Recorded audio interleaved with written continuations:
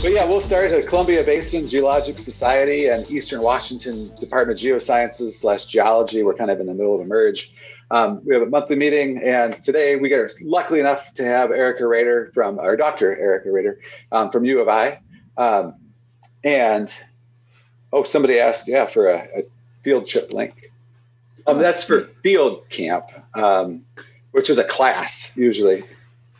That's true. But we are having an Ice Age flood field trip on May 15th with the Palouse Falls chapter. Not that I'm going to waste Erika's time here, sorry. But then it will be a fun time. But we're lucky. Just to say again, thank you to Judd Case. He gave a great talk last month, and it's up on YouTube. We'll also have Bit Camp as a sort of a special sneak peek at noon next Thursday on the 8th. Next Thursday? Yeah, next Thursday. He just had a paper come out in GSA today, and so I emailed him, and he said he would be more than happy to come and give us a Zoom talk at noon next Thursday. So we'll do that as well. But today we are lucky people to have Erika Rader, and I hope you checked out her Reebly website before. It's amazing publications. You'd know that she graduated with honors from Colgate in geology, went on to Alaska, and then graduated with a PhD at U of I. With Denny, right? Yeah. The final one of the Dennis Geist line. Denny, okay, guys. And then went off to become a famous NASA geologist, and it just got her first NSF grant right now. I'm pretty excited. I've been looking forward. We've been trying to get Erika to talk to us for a long time now, and then COVID happened, and this and that happened, and I am very excited to stop talking and have Erika Rader talk about SPLAT. Thank you. I am feeling very accomplished after that kind introduction. So yes, I am going to talk to you guys today about the research that I do and how the field work that I've done in southern Idaho and then a couple of other places, including the field work that we were going to do next year in Iceland, got delayed because of the pandemic. But I'll still incorporate that into the story. But how that field work is actually telling us something about how the volcanoes on Mars and on the moon could have actually erupted, how that would have looked, and if maybe they interacted with water. And we all care about water on water on Mars because we care about life on other planets and whether there could have been life on other planets. And we also care about what the climates of other planets were. Sometimes people think that maybe if we learned that Mars used to be just as lush as Earth, and then there was life on it, and then those life creatures did something to make the climate change so drastically that the planet died, maybe that would help us get our act in line for our own planet. But there's a lot of cool reasons why we want to know whether there was water on Mars and how much, and if it was frozen or if it was liquid. So the way that people started doing this is they started looking at landforms on Mars. So on the left, we have a satellite image of some cone-shaped features on Mars. And on the right, we have some cone-shaped features on Earth. We have a lot more information about what the ones on Earth, why they formed the way that they did. So the idea is that, hey, if we can find similarities between the way these things look, maybe the measurements that we have of them, can we figure out without having to, spend as much time and money as we have spent on the rocks on Earth, can we figure out these interesting questions about was there water on Mars? And so these features that I'm showing you here on the right on Earth, they're called rootless cones. And they're oftentimes made of spatter. So this talk is mostly about spatter. So we're going to go through, I'm going to tell you what spatter, excuse the animals.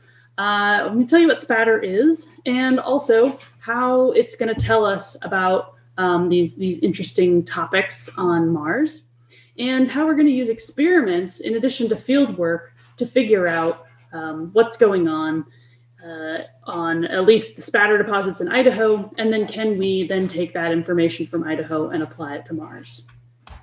So first up, what is spatter? So here's a couple of main components that we see at volcanic landscapes. We have the lava, that's a very common one. And there's smooth lava in the front, and there's this sort of rubbly lava in the middle. And then we have the vent in the background is this cone shape.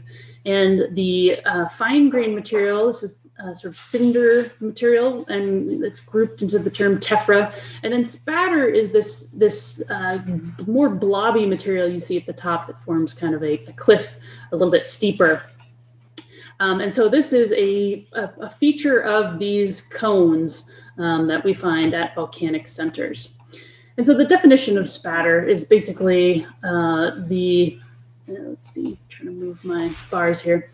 An accumulation of fluid clasts. So these things are partially molten here, and they can be thrown around. They have to be thrown to be spatter, but they still can retain some shape that they originally had when they got thrown around. So if they're too goopy, they'll merge together and turn into a lava flow. And if they're too hard, then they'll turn into a little fragment, say a piece of cinder. And so here's a little video of the mechanism that creates spatter clasts. So you have gas bubbles, and those bubbles pop. And then you see these tendrils here forming. This is a soap bubble, so the liquid is... So if you have a bunch of those spatter bombs piled up, you get a thing called a spatter deposit, and oftentimes it has this sort of lumpy texture. So that's what spatter is. Now, what can spatter tell us? And I've already kind of hinted at this, but one of the cool things that it can tell us is what kind of environment it may have formed in. So we're going to talk about these two major environments, and there's obviously a range from, the primary event to the secondary event, but in this case, we have a primary vent. This is where magma is actually reaching the surface, and that's where a lot of the gas bubbles are getting exploding here. So that's why we get big piles of spatter at these locations. The secondary vent is when you have gas bubbles blowing up again, but those gas bubbles are not connected to the magmatic system. So in this case, you can see the lava flowed into this lake here, or some sort of water feature, and that water flashes to steam, and then those bubbles are forced through the lava in a secondary explosion. So you can get spatter bombs that are formed there as well. The other reason spatter is so important and can tell us things is because it's one of the few ways that we can identify vents in volcanoes that are very large and very productive. So this is the Columbia River flood basalts. I'm sure you have all heard of them. And this is a type of volcano that oozed out so much lava that it never made any sort of high point cone shape, easily identifiable edifice vent where the material came out of. However, we really want to know where the material came out of. So the way that we can find this is we have all these fissures here. These are vent locations that were mapped out based largely on the actually identifying areas of spatter. So if you find spatter, you might have found the vent. However, you might have also found a secondary vent. So those two things are pretty interesting. Here, in this case, this is a group of potential secondary vents. You can see there's some arrows here pointing out, and this is on, let's see, the moon here, I believe. Oh, Elysium Rise. No, this is on Mars. Sorry. So this is a region where we have volcanic lava flows, but we also have a bunch of different vents that could have spatter, and B, could actually be secondary vents, which would indicate that there was some other source of water. So, okay, why do we care about basaltic spatter? This is the type of eruption that produces these things. These spatter deposits are actually on basically every rocky planet in our solar system. So we got and moon. So we got the moon and Mercury, we got Venus and Mars. And all of these are predominantly basalt.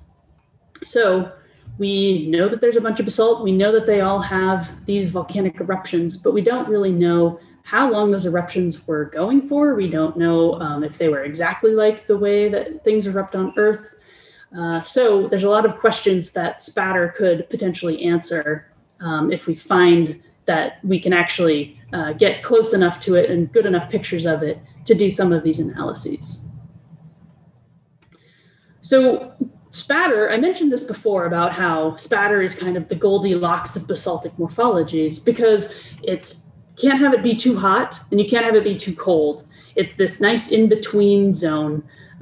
If you have it be too hot, then it'll pile up and turn into a lava flow and flow away. And if you have it too cold, then it will form into chunks that don't actually fuse together.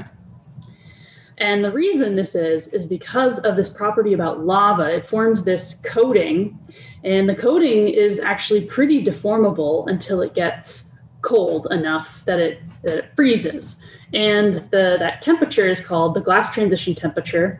That's where you can no longer deform that material. You can no longer anneal the glass pieces together.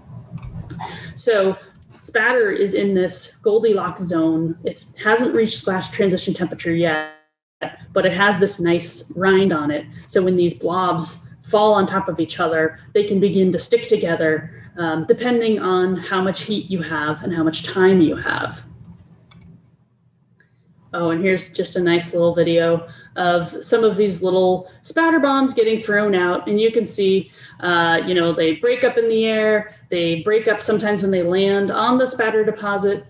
And basically, some places they are accumulating very quickly, and some places they're not really accumulating very fast at all. So when we have this difference in accumulation rate, we can see that that's going to affect the temperature. If you have really fast accumulation, you're having a lot of heat being put into the system, and you're going to have a much slower cooling rate. Whereas if you only have a couple of blobs being thrown out, you're going to have a much faster cooling rate. So this is the relationship between accumulation rate and cooling rate. We kind of expect to see faster accumulations having slower cooling rates. So this has us tie into the field. Well, when you go into the field and you go to these spatter deposits, one thing that we noticed is that if you pull on these clasts, in some places they're stuck together. So you can see this is an outline of a place where a clast had been stuck on the bottom side of this deposit. And when I pulled on it, a little piece broke off because this piece is actually fused to this piece. But the rest of this, there's a little piece here that was fused, but the rest of it wasn't fused. So the strength of how stuck together these things are seems to be related to maybe that temperature and that cooling rate. This was the hypothesis. So we talked a bit about cooling rate and accumulation rate and how these different deposits can reflect that. So the idea here is we have a graph that's going to have accumulation rate increasing as you go up on this side, and you have cooling rate increasing as you go up on this side. And then we have three examples of eruption styles here. So up here we have eruptions that are fountaining material, but it's accumulating so fast that you're getting these flows coming out of it. So that's a very high accumulation rate. On the other end of the spectrum here, we have a very high cooling rate. So here we have little solid flecks. They're still hot, but they're not hot enough. They're not above that glass transition temperature enough that when they land, they're going to cool faster because maybe you don't have as many of them. And you're going to have a different style of eruption, right, than you have with this kind of fountaining eruption. This is sort of more like fireworks, sort of a big explosion, and then little pieces go flying everywhere. This is where we start to see a little bit of a different behavior. We have an explosion, and it's still launching these pieces out, but you can see that these are tendrils now. So we're getting that fluid component, and those are going to be plopped onto the side here. And if you do that fast enough, maybe you'll eventually get a flow. But if you do it, if your accumulation rate is slow enough, then you're going to get a spatter deposit. So here's what these things kind of look like. Right here's we have our big lava flows, our Columbia River flood basalt lava flows. Over here where we have high cooling rates, we have those cinder pieces, those pieces of tephra. And then here are some droplets of spatter deposits that were still fluid enough to hold their shape, but they were molten enough to stick to each other. So you can see as we go up in cooling rate, we are going to, eventually you cool so much, you're going to get cinder no matter what. And eventually with accumulation rate, you accumulate so much, you're going to get lava flows no matter what. But the spatter deposits are constrained on all sides, either by nothing happening, right? You have no accumulation or you have no cooling going on, or you eventually cross over into these other morphologies. So we have this diagram here with these kind of arbitrary lines. And what I wanted to do was put some numbers on this diagram. Can we figure out what cooling rate does spatter turn into tephra, and what accumulation rate does spatter turn into lava flow? So if we can do this, then that means we might be able to quantify eruption rates of ancient eruptions that we don't have any data for other than what the deposits look like. Maybe we can figure out if there was, a primary versus a secondary vent, because the spatter looks a little bit different in those two eruptive environments. We might be able to tell if a eruption increased in vigor and suddenly started fountaining really violently because the deposit looks different. Or maybe we can even see if there was some kind of water or ice on a place like Mars, where even if we don't have any sedimentary rocks that are telling us, oh, this was a lake deposit, then we still might be able to say, well, even though we don't have a lake deposit, we did have enough water here to create a fast cooling situation, or maybe just enough water to create secondary vents. This is actually a secondary vent in an Icelandic eruption. So these are all sort of the big questions.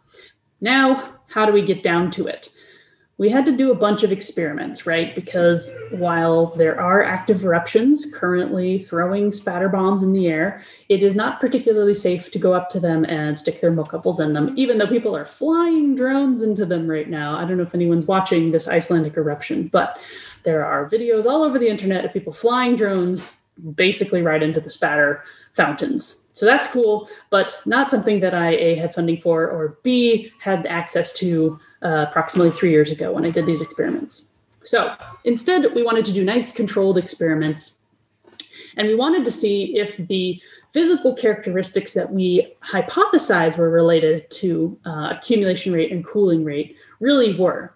So some of the things we wanted to measure were, okay, these are a bunch of spatter bombs. And this is a schematic of a hotter hotter deposit versus a cooler deposit.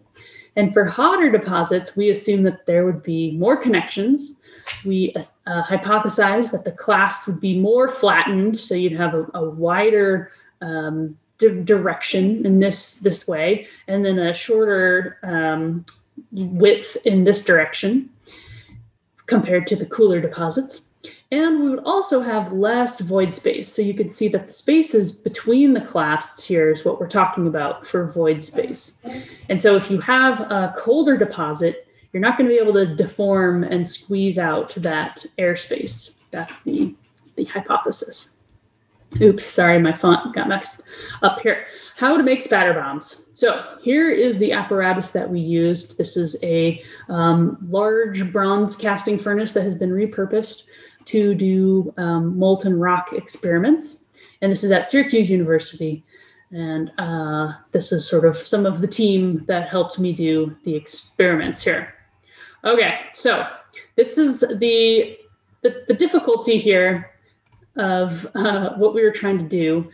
You can see we started with a leaf blower and we didn't really achieve much success. We're definitely getting those tendrils, right? And we are definitely making a feature that actually does exist. It's called Pele's hair and Pele's tears, but that is not, they weren't quite lumpy enough. So we went on to trial number 2. Oh, here we go, right. So this was the spatter cone we were trying to make. This was the spatter cone that we actually made. Did not achieve the goals. So we had to kind of reframe what we were trying to do. We basically needed the blob component to be bigger because we wanted the same sized spatter bombs as we were seeing in nature to make sure we were getting the thermal conditions right.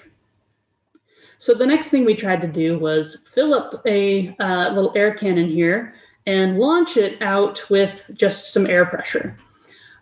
You can see here that we did make a very nice bomb, but it was a little bit too rigid, right? It didn't really deform quite well enough. You can see it does actually leak out a bit here, but we still weren't achieving things. So we thought, okay, well, we'll just speed it up a little bit, give it kind of less time, and then the air cannon should work great. But there were some problems with this method, and we ended up not using it again because there were some vehicles that were damaged in the process of this experiment. I do not recommend doing this at home. I do not think that this provides good data. So we moved on from this technique, and instead, back. Instead, we decided to do something a little less explosive, which was filling up the container and then moving it onto a forklift, raising it up, and then dropping it down on the ground. And that's supposedly getting this sort of impact. But as you can see, getting those fine details of, is it hot enough? Okay. Is it landing in the right place? Is it rolling away? Turned out to be really challenging to get that on top of that pile. So we nailed one. But you can see that this does not look the way that these deposits look like. So we needed something even more controlled. And what we decided to do was get rid of the launching component. No more firing things out of cannons, no more trying to drop things. And instead, we were just going to place those clasts on top of each other. So we started to focus on getting those clasts really realistic. And what I'm doing here is I'm mushing in gravel into this molten material. And this gravel is the same chemical composition. It's the same stuff that is actually molten here. But by doing that, we're able to get the right shape, the right kind of rheology. This material is deforming the same amount that those bombs deform, as well as a good thermal heterogeneity throughout the bomb. So we're losing that sort of impact aspect, but what we are gaining is getting the right thermal conditions. And you can see these bombs continue to deform even under their own weight. So here's what we have: these little spatter piles. They look much more realistic compared to some of the previous stuff that we made. And we have thermocouples sticking inside of those bombs, right in the very connection between them. So just to prove to you that these look a little bit more similar, these are the basically same size, still have the kind of droopiness. These are, 2,000 to 7,000 years older, so they have lichens and things and slightly more weathered. But we're definitely getting the right kind of shapes and sizes with our experiments. So the data that we collected, we had a couple of different things. We wanted to look at this is the data from the thermocouples. And so we had one thermocouple between the bottom and the top, or the bottom and the middle clast, and then one thermocouple between the middle and the top clast. And so we were looking for the high temperature. We were looking for that cooling rate. And we were looking at this other important factor, which is time above 700 degrees, which is the glass transition temperature that we're using for this composition of material. So these are the three things that we used to characterize the cooling rate of the clasts. In addition, we were able to look at the high temperature from the outside, right as those clasts are being placed on top of each other using a forward-looking infrared camera. So after these clasts cooled, we had one more piece of data that we collected, and that was to pull those clasts apart and look for all of the places that they actually fused together. So we call that the fused surface area. And you can see here that those patches look a little bit different than the sort of nice shiny places, or the impressions where even though it was touching, it wasn't actually fusing together. So we have here the F value, which is the cross section of a clast. We care about the cross section because this is what you actually see in the deposit. It's very hard to accurately pull apart every little spatter clast. So we usually just cut them in half and we see, okay, if we were to cut this in half, what proportion of that perimeter would have been fused compared to unfused? So this is a percentage that represents how fused those samples were. So the bottom here are our experiments and the top are natural samples. So you can kind of compare these properties that we were trying to mimic. We were able to create these hollow cores. So these things will have bubbles blown in them. And our samples also blew bubbles. So that was good. This definitely affects the way that heat is transferred through that deposit. Similarly, we found that we could create a more vesiculated core compared to a dense rim. Here's that more vesiculated core, and then our dense rim here. And obviously, there's a wide range in nature of how vesiculated these things can get. So the fact that these aren't identical is totally fine. It's just that pattern is really important that we can achieve that. When we look at the texture of the crystals and the glass, we were actually able to find that we were creating the same types of textures. So this sort of matte looking luster instead of like an obsidian glass luster. We were able to get that when we added this gravel in, it allowed places for the crystals to nucleate off of, and we were able to get that same kind of external texture. And when we looked at those in the microscopes, we were able to see that those crystals were growing in the same kind of way, kind of very needle-like crystals that are pretty characteristic of rapid cooling. These are a lot smaller. If you'll notice, the magnifications are quite different. So there's certainly some work to do to make that a little bit more accurate. But the fact that we were getting crystals was a big step up because previously they hadn't really been able to generate crystals in this way at the Syracuse Lava Project. Okay, this is shiny blue coating and bread crust tears in spatter bomb rinds. These are both features that we found in the field that we were actually able to recreate kind of unintentionally, right? Just from the stresses of moving the bombs around. And we still don't really have any idea about this shiny blue coating. This is kind of a cool thing that until you know what it's telling you, it doesn't really matter. So this is a project that I hope to one day conquer, but for now, it is just a neat thing that we were able to mimic. Okay, so the whole point was to find these borders between spatter and tephra and spatter and flow. So when we throw our data on here, the fused class, so these are spatter bombs that where it would have been able to make spatter deposits, are the red, and the unfused spatter, so these are bombs that still weren't hot enough to actually stick together, so they would have made maybe more of a tephra deposit.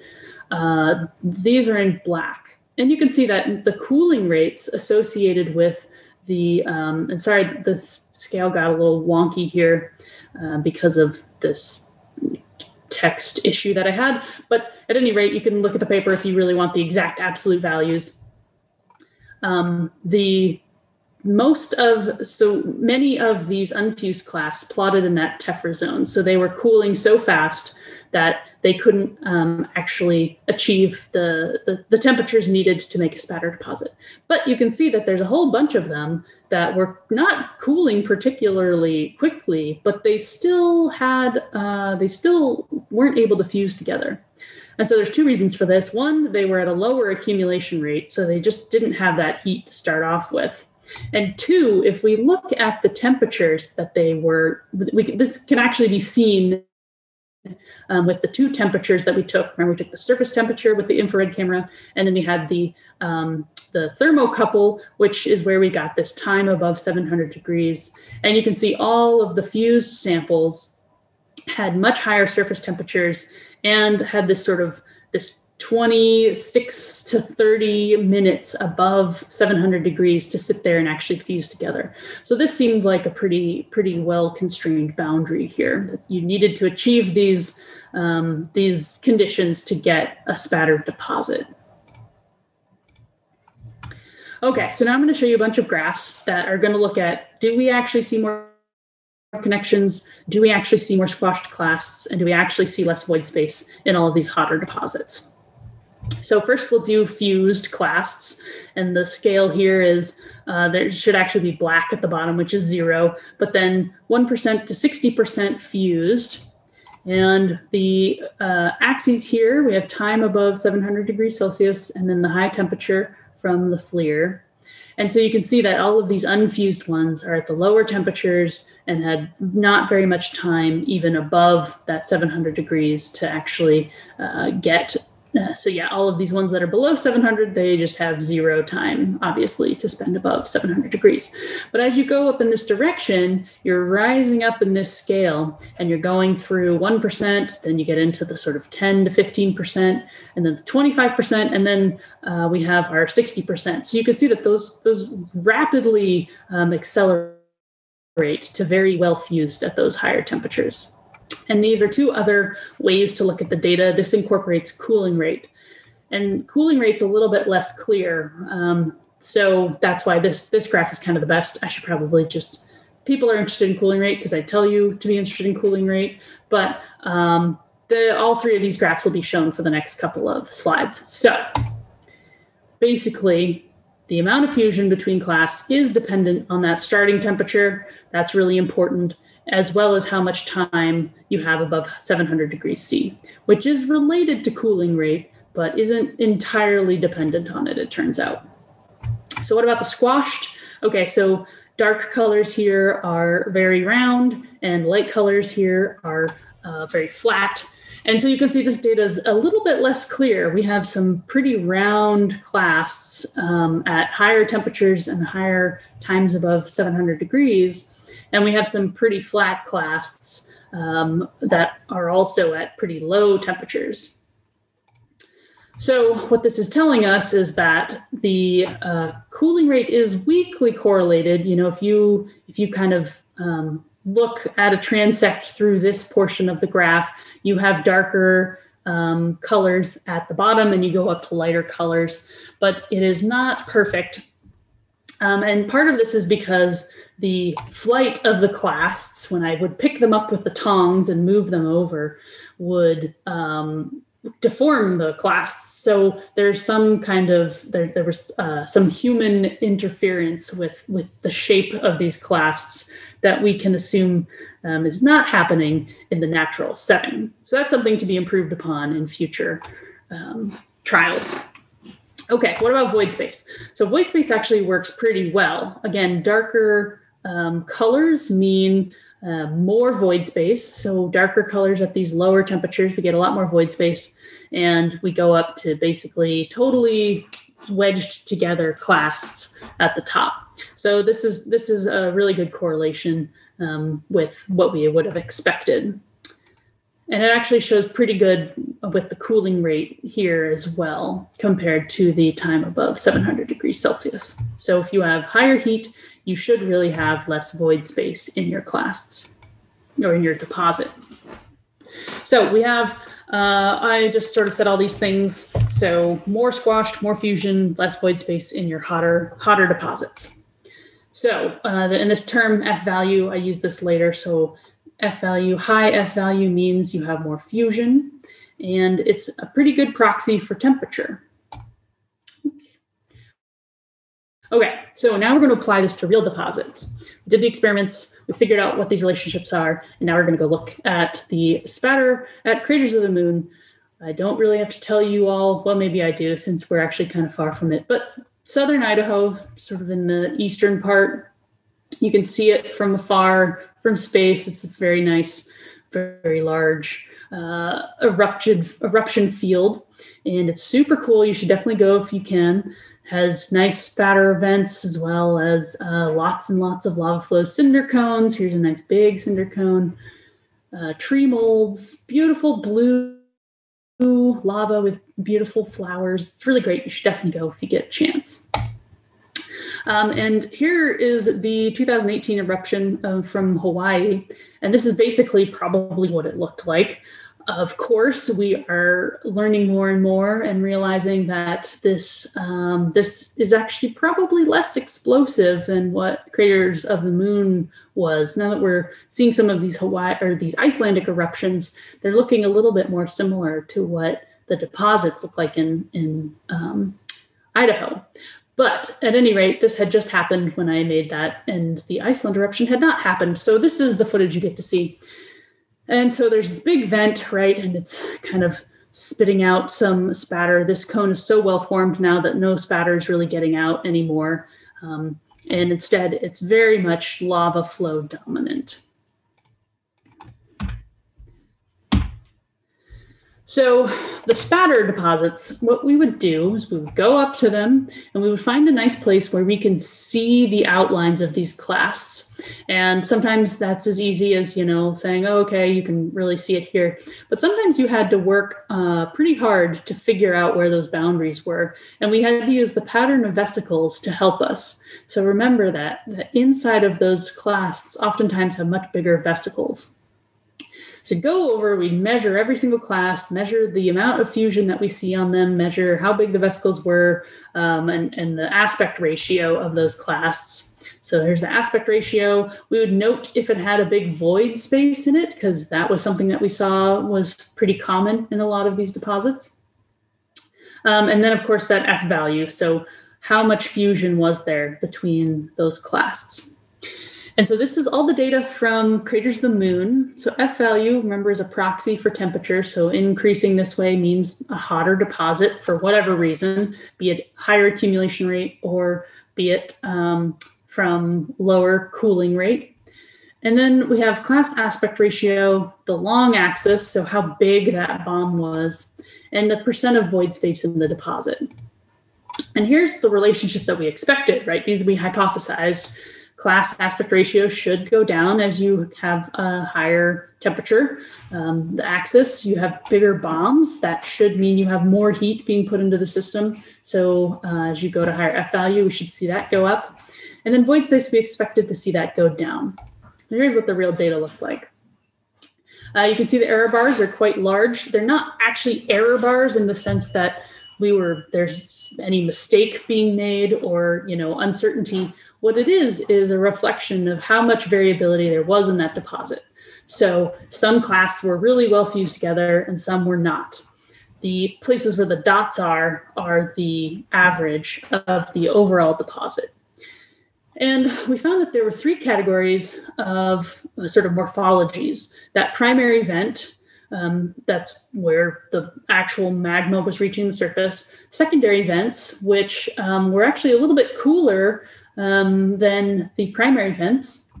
And then we have these non-eruptive fissures. So these are spatter deposits that were deposited far from the vent and then a big crack went through. So you still see the spatter and therefore you might interpret it as a vent. But when you look at the amount of fusion between those bombs, you'll see that they're really, really low. And so it couldn't have been a primary or a secondary vent. It had to be this kind of this chunk that was removed from the vent in some way, shape, or form. The long axis data and the void space data is not quite as good. The long axis data is not too bad, but basically bigger bombs did result in higher temperatures. But the void space is interesting. In the primary data, the primary event, that did seem to be true. We still had reduced void space as we got to hotter deposits. But the secondary vent and the non-eruptive fissure, that was not the case. Oftentimes these bombs were actually a little bit smaller. And so and you can kind of see that here, especially for the non-eruptive vent. And so if you have smaller things, you can actually pack them into those void spaces a lot easier. So that's some of what's going on here. Okay, so, so this F value, we kind of made a cutoff here. This average of the F value for the primary vent was about 40, for the secondary vent was about 20, and for the non-eruptive fissure was, 1% is what we were looking at here. And here's examples of those three characteristics: the primary vent, The secondary event, this was a little spatter deposit over Owl Caverns. And then a non-eruptive fissure. These are spatter bombs that are fused, not very fused, but a little bit fused together. But this vent was never eruptive. This was a crack that formed after deformation occurred in the area. So if we take these characteristic values and we compare them now with our experiments, we have our F values here that are color-coded. We can see that if we put our primary vent spatter, that was our 40%, that's way up here. We can get a cooling rate and a time above 700 degrees C. And we look at our secondary vents, those are closer to 20, and our non-eruptive fissures down here closer to that 0 mark. So you can see just how much different amount of time these different deposits spent at those different temperatures. We can do the same thing with our FLIR data and get our landing temperatures, right? Because we don't, a lot happens in the air. So we didn't take that into consideration. Just what temperature was it when it finally hit the ground? And you can see it ranges quite a bit, but we can get 100-degree difference between our non-eruptive fissures and our primary vents, for example. So now we have some quantitative data that we can throw into models, and that's what modelers love. They want data to kind of use as benchmarks. Okay, so I have set up this very long story to tell you if there was water on Mars and where and how much. And now I'm going to show you that we haven't done that part of the project yet. But what we have done is develop this method that will allow us to identify features like this and say, hey, okay, if we can go up to these things, this is Iceland again, and we're going to go to Iceland this next summer, not this upcoming one, but the one after, to actually collect data on these features. And oh yeah, the whole point of this, right? These things are these are distributed, right? They're kind of all over the place. The shotgun pattern, that is the logic that people are using to say that these are rootless cones and therefore evidence of water, which is true in this case. But if we look at a satellite image of, this is, I believe, is the Penacates in northern Mexico, right on the border with Arizona. And you can see all of these spots here. It's a shotgun pattern for sure. And these are all vents, and they are all primary vents. So that distribution of vents is not a good enough reason to say that there was water on Mars. What we really need is to get our noses into these deposits, and that can be done by a little astronaut or perhaps a rover. We're developing that technology now to be able to do things like this just from images alone. And we should be able to say, oh yeah, here's where the new rover landed. And this is pretty cool because this is a large delta of a crater that formed from an impact. And in that impact, there was also generation of melt. So if there's any volcanoes that may have erupted into or flowed into this lake, we should see evidence of that. And hopefully this new rover will find it and make all of my dreams come true. Because if it can get pictures of these deposits, we'll be able to actually say, oh, that's primary spatter, or that's secondary spatter.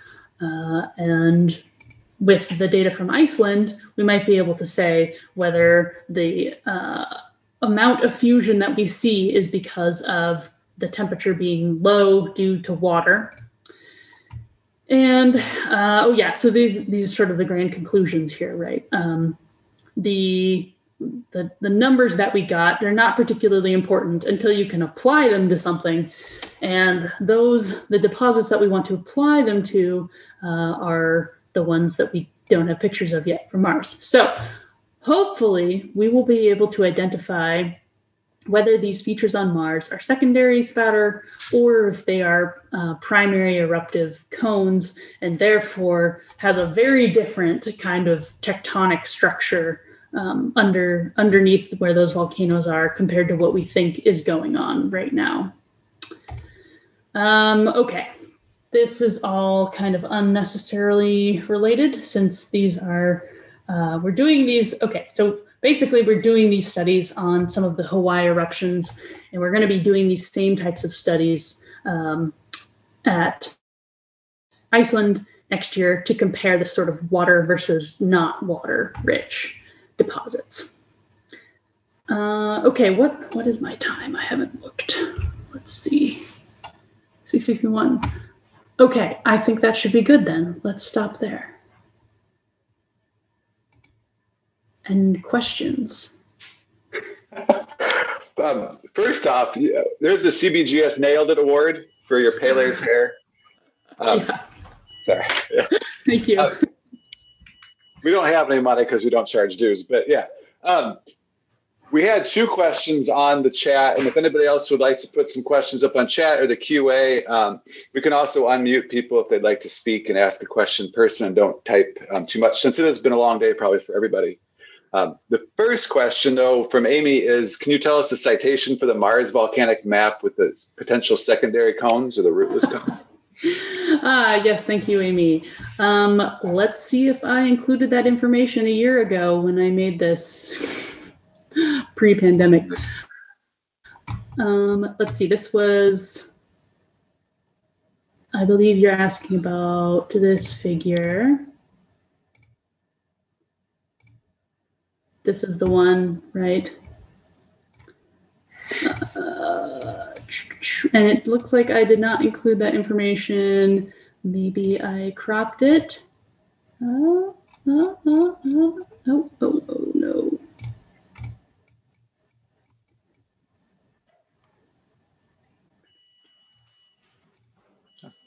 Nope, doesn't include that in the crop. So this is from a publication for sure. And I can attempt to find it and email it to Chad. Oh, yeah. I'm sure we can Google Tartarus Colles. Yes. Yeah, maybe. And then the second one, you just had mentioned you're going to go to Iceland again and kind of do the same thing. But how do you think it's going to be compared to your graphs you're kind of showing as far as spatter? And Ooh, yeah, that's a great question. All scientists should be asking themselves these types of things. So what I am really hoping this will show is, let me share my screen again. So what I'm hoping is that we will find that the primary vent of Icelandic material will fall in this range, right? It might be a little bit cooler because Iceland has a slightly thicker crust than sort of in different places. It's a little bit different than Hawaii. It's unlikely that it will be hotter than Hawaii, but it might be a little bit cooler. But what we're hoping is that the secondary vents will be even cooler than the primary vents in Iceland. So I would expect to see the same relationship, but shifted slightly. And maybe we'll see a better relationship in the void space, because once you kind of get the spatter deposits that are there are not much smaller than the primary spatter. So I think we might see a slightly better relationship with the void space. But that is only what we hope to see, and I've done enough science to know that sometimes we don't get what we want. So stay tuned.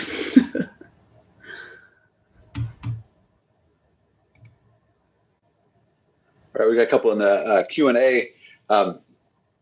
Phil Moyle says, I'm sure you're familiar with the blue dragon flow at craters. How might that compare to the bluish color you observed in the cooled melt? Yeah, so yes, exactly. The bluish color that I showed you is from the blue dragon flow. There's a couple of flows in craters of the moon that have that. And the idea is that comes from a very high titanium iron oxide smattering of minerals. I have some neat pictures of those, but basically there are these little globules of iron titanium oxide, and because there's the titanium in them, they give that kind of blue color. The material that we were using at the experiments doesn't have a particularly high amount of titanium. what seemed to correlate with the blue coloring in our experiments was if we had a lot of water, sort of steam, getting trapped inside of in between those clasts. So to me, that suggests that there's something more important about the oxidation state of those oxides compared to the amount of titanium. So maybe it's, there's not sort of a level of titanium that you need. You just need to have it be present at the time of a lot of oxygen. And so that's kind of an interesting idea, because mostly on Earth, that oxygen, like, yes, we have atmospheric oxygen, but a lot of that really comes from water. So if we end up finding a blue coating on Mars, I would make a very strong case for there was significant water involved, at least steam-wise, in that eruption. Very neat. Yeah. Spokane USGS's own new geologist, Catherine Watts, asked, why is Craters of the Moon there? It's so young for that setting. Yeah, so Craters of the Moon is a really fun intersectional eruption spot. And actually, I'll show you the picture of the map again, because then you will believe me when I tell you this. It is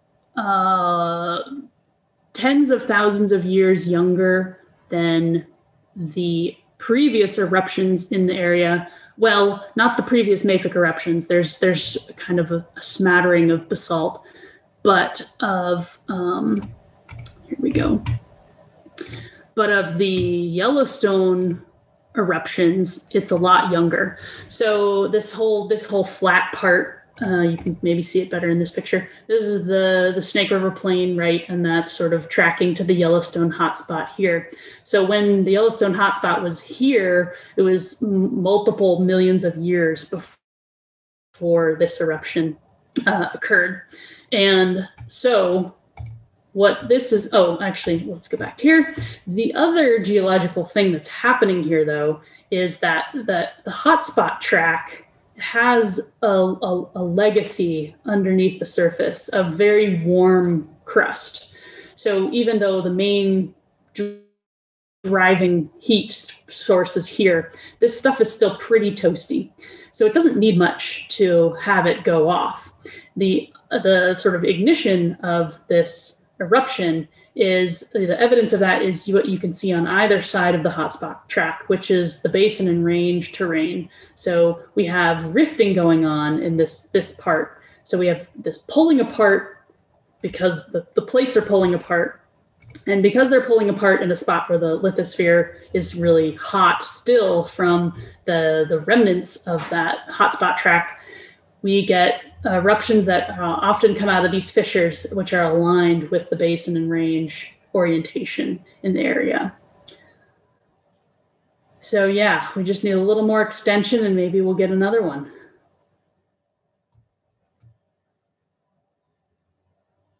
All right. Lucas Everett's great EW geology alumni. Had a question regarding the deformation of spatter. How significant is the influence of gravity on like Mars or the Moon? How would that change the cooling rates and shapes of the class? Yeah, I think I may have added that at the end of this. Oh no, I just did Hawaii stuff like crazy. So yeah, the effect of gravity is significant. On the Moon, it's like a third of Earth. So basically the easy calculation is if you get a 1 meter deposit on Earth, you're going to get a 3 meter deposit on the Moon. But no one's really modeled that before. So we don't really know how these fluids would behave differently. Maybe when we go back to the Moon, someone will bring a large furnace and we'll pour out lava on there and see how it differs. But that's not in the works yet. The difference in gravity on Mars is a little bit, it's closer to Earth.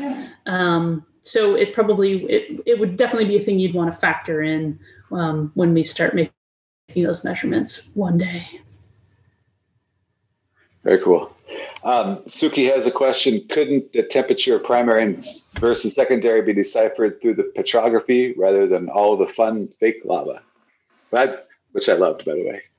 Yeah, that's a good point. There's a couple of different ways to actually measure what the cooling rate was, and petrography is one. And then there's this other thing called calorimetry, which is done on the glass. So you take little flecks of the glass and you put it into this machine that slowly heats it up and measures how quickly that heat is being transferred through that component.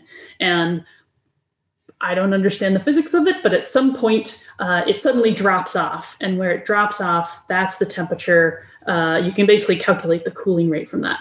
The reason why this is a better technique, even though it is way less accurate, is because we can just do it simply from pictures.